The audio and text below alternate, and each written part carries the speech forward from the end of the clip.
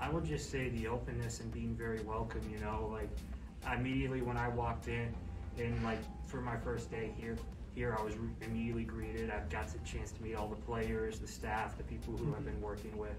It's been truly a welcoming experience. It's full of a bunch of great people who really are trying to make this program the best it can really be.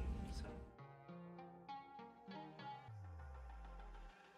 Some of us knew each other before the season started, but after the season and kind of throughout the season, we've gotten to know each other a lot better. A lot of us have actually become friends just outside of the facility.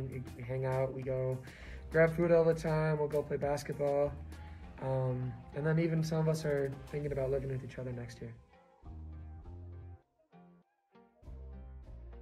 Oh, I love the esports training facility. I use it like 3 times a week all day. I will do my homework in there. I'll do Zoom meetings sometimes in there, and then I'll obviously play video games in there because that's what it's mainly meant for.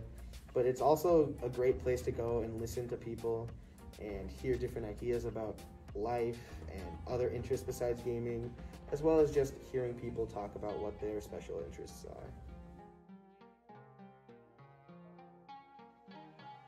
I think it says a lot about like the progressiveness of the university and the commitment to understanding like the changing views of what people enjoy. Because right now esports compared to 10 years ago is nothing like it is today.